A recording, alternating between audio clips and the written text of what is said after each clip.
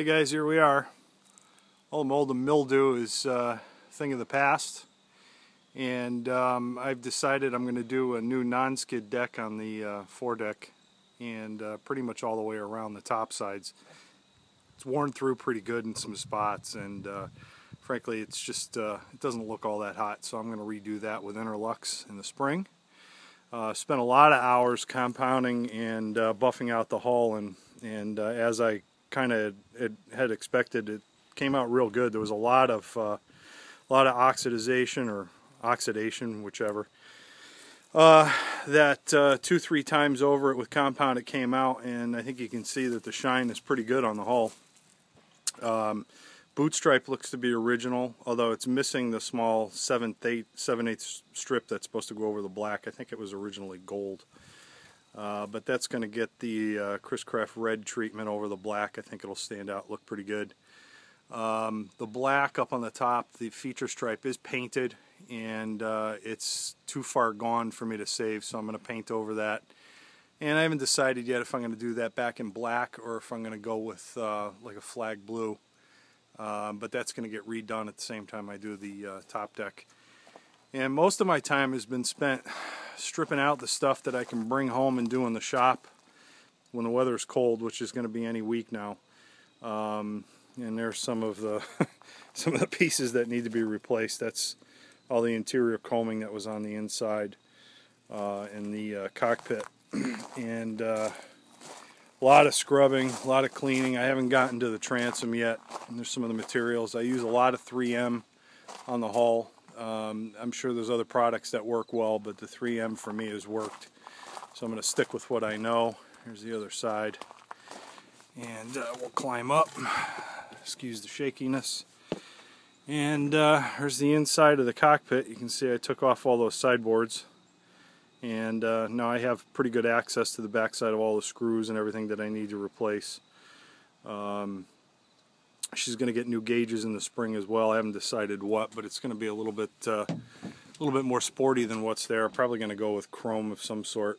I'm not sure which, but maybe Stuart Warner, some vintage gauges, or I might go with some new Faria, or we'll do some shopping. We'll see what we can find. The hatch is in good shape, but somebody painted the inside of it black to black it out, so I'm going to try to strip that off of there and see if I can clean it up. There's the other side. Going to make all new boards there.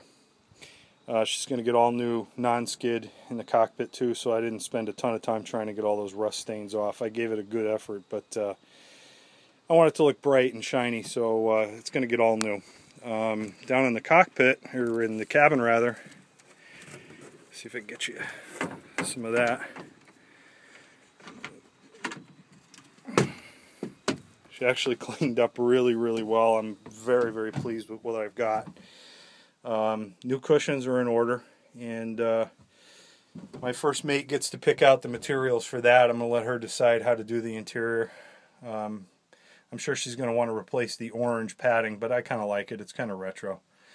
I'm going to clean up the mouse fur inside, or monkey fur, and replace that.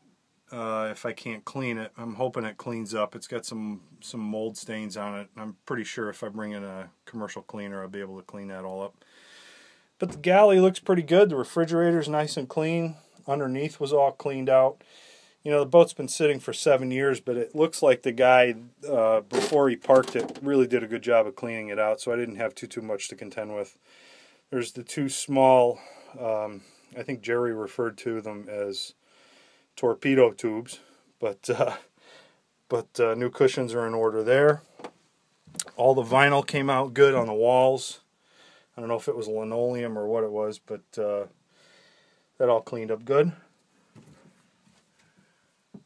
Head cleaned up nice. It's got a porta potty. I'm thinking about putting an actual flush toilet in here and a holding tank. I haven't decided yet. I'm in contact with somebody else that's got the same boat that has that system in there, so I'm going to see what's involved and where there's room to put a tank.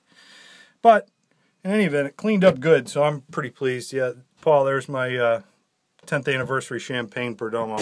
I'm also a fan. And that's what we've got. I'm considering replacing the port lights, but I can't find anybody that's got the correct size, so I may be stuck with what's there. They're not cracked, there's no leaks, but pretty sloppy job on the caulking, so I'm going to have to take them out anyway, and I thought maybe some nice stainless steel would look good on this boat. But in any event, that's where we are today. Still a lot of work to do in the off season, but with a little luck, if she doesn't need a ton of mechanical work, which it doesn't seem like it needs, I should have this thing back in the water in May.